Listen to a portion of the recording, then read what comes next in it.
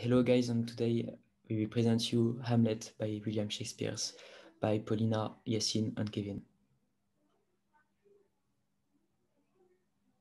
Summary. We will start by the introduction, the plot, the characters, the theme, relation to your theme, why Shakespeare is still popular today, extracts, analysis of a quote, your personal opinions.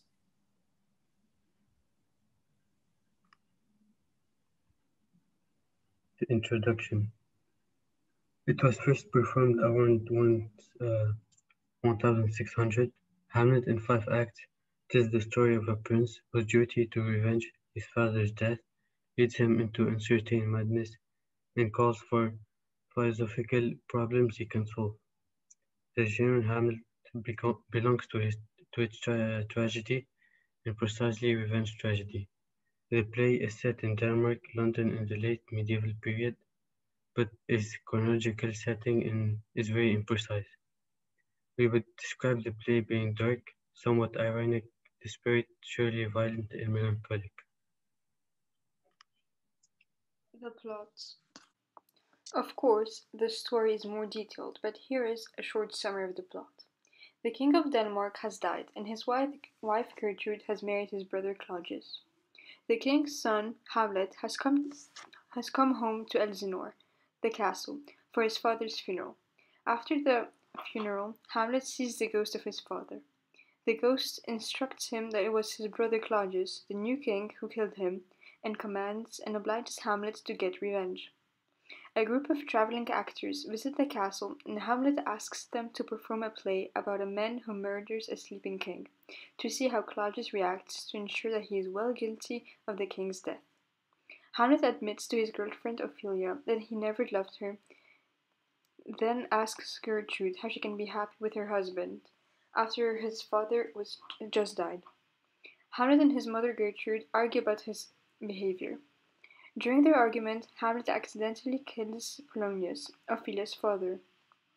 Claudius sends him to England, but this does not take long, and Hamlet comes back very soon after that to Denmark. Ophelia's brother, Laertes, comes home and finds Ophelia has gone mad with grief. She kills herself. Claudius and Laertes plot to murder Hamlet. Hamlet agrees to fight Laertes in a duel. While we wouldn't want to spoil you the ending of the play, we have mentioned that Hamlet is a tragedy, and as we know in a tragedy, everyone eventually dies at the end. In this case, what happens is that during the duel, Gertrude, also present at the duel, drinks from the cup of poison that Claudius has placed near Hamlet to ensure his death. Before Hamlet himself dies, he manages to stab Claudius and to entrust the clearing of his honor to his friend Horatio, who will then proceed and tell his story. Characters. Hamlet, the Prince of the Denmark, and the protagonist. He must be about 30 years old at the start of the play. Hamlet is the son of Queen Gertrude and the last king, Hamlet. Claudius. He is the king of Denmark, Hamlet's uncle and the play's antagonist. He is the villain of the play and supposedly killed his own brother in the name of power of the country. Gertrude, the Queen of Denmark and Hamlet's mother, she has recently married Claudius. Gertrude loves Hamlet deeply, but she is a weak woman who desires affection and status, which justifies her marriage to Claudius after the king's death. Horatio. Hamlet's close friend. Horatio is loyal and helpful to Hamlet through the play. After Hamlet's death, Horatio remains alive with goal to tell Hamlet stories. Ophelia. She is Paulina's daughter, a beautiful young woman with whom Hamlet has been in love. During the play, she gives Polonius schemes to spy on Hamlet, even her lapse into madness and death. Polonius is the father of Laertes and Ophelia. Laertes, Paulina's son, and Ophelia's brother, a young man who spent much time of the play in France. The ghost. The ghost of Hamlet's recently deceased father. the ghost who claims to have been murdered by Claudius, obliges Hamlet to avenge him. However, it is not entirely certain whether the ghost is what it appears to be, or whether it is something else, like an imagination of Hamlet's mind. Themes. The themes that we found are present in the play are the following. While we know that Hamlet is a revenge tragedy because it contains all the typical elements of the revenge tragedy, a violent crime committed against a family member of the hero, the hero's doubt, which involves complex planning to carry out the revenge, and the appearance of a ghost. We found many themes regarding Hamlet. In order not to spend too much time on these, we decided to explain only a few of them. The complexity of the action, the impossibility of certainty, the mystery of death, madness, and doubt present in the play. The impossibility of certainty. What differentiates Hamlet from other revenge plays is the action we expect to see, particularly from Hamlet himself. He's continually postponed while Hamlet tries to obtain more certain knowledge about what he's doing. This play poses many questions that other plays would simply take for granted. For example, is the ghost a real figure or it is a misleading trick of Hamlet's mind? Does the ghost have real deep knowledge about its own death, or is the ghost itself deluded? Can Hamlet know the state of Claudius' soul by watching his brother? Doubt. Hamlet thinks, but isn't entirely sure, his uncle killed his father. He believes he sees his father's ghost, but isn't certain whether he should believe in the ghost or listen to what the ghost tells him. Here are some examples of other questions that arise during the play. Whether Gertrude was having an affair with Claudius before he killed Hamlet's father, whether Hamlet is sane or mad, what Hamlet's true feelings are for Ophelia. Why is Shakespeare still popular today? One has surely thought or asked himself, why are we studying works of a writer that lived 400 years ago? The answer is pretty simple, honestly, if you take into the consideration that we quote him every day and can still relate to his characters, stories, and themes. The answer is basically already given. Even 400 years after his passing, Shakespeare remains relevant nowadays. People from all over the world have heard of him, watched his plays, read and studied his work. Shakespeare and his work are simply timeless, and his presence in our daily lives is undeniable. He was a genius that understood how the human brain and characters worked. He knows how to portray the most complex themes of human life. He depicts murder, ambition, love, revenge, betrayal, and hatred. This universe, these universal themes engage readers given they can relate and connect to what is being said. They are not just reflections of his own life in his own times, they have always existed, and they still do now. Here are some of many other reasons why Shakespeare is still popular today. His incredible influence on the English language. For example, we use green-eyed jealousy, tongue-tied, in a pickle, we are quoting Shakespeare. His universal and enduring characters. He was without a doubt a master and genius when it came to drafting his characters and stories with qualities and traits that the readers clearly identify with. In our case, it was the anguish and torment that Hamlet felt. We can relate with all of these at some points in our lives. His characters depict the emotions of a common human being. Now we will show you a short extract about the play.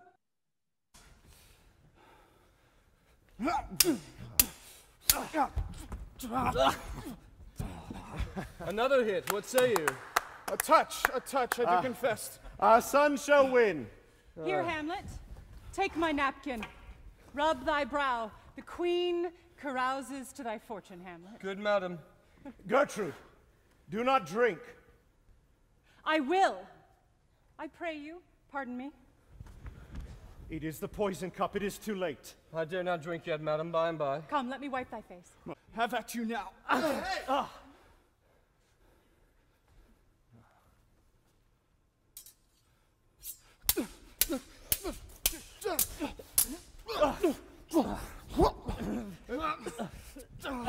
Part them! They are incensed! Nay, come again.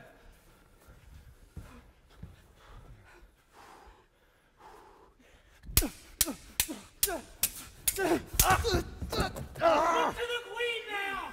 They bleed on both sides. How much, my lord? How is it, Laertes? Where's a woodcock to mine own springe, Osric? I am justly killed by my own treachery. How does the queen? She swoons to see them bleed. No, no, the drink, the drink.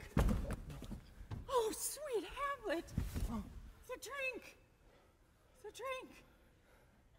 I am poisoned. Oh. Oh. Villainy. Oh, let the door be locked. Treachery. Seek it out. Oh, it is here! Hamlet! Hamlet, thou art slain. No medicine in the world can do thee good. In thee there is not half an hour's life. The treacherous instrument is in thy hand, unbaited and envenomed. The foul practice hath turned itself on me. Lo, here I lie, never to rise again. Thy mother's poison. The king. The king's to blame! The point, and venom too. Then venom to thy work. Treason! Treason! Here, thou incestuous, murderous, damned Dane, drink off this potion, follow my mother.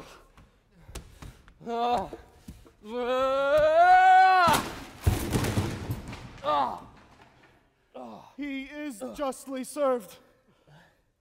It is a poison tempered by himself. Exchange forgiveness with me, noble Hamlet. Mine and my father's death come not upon thee, nor mine on thee. Heaven make thee free of it.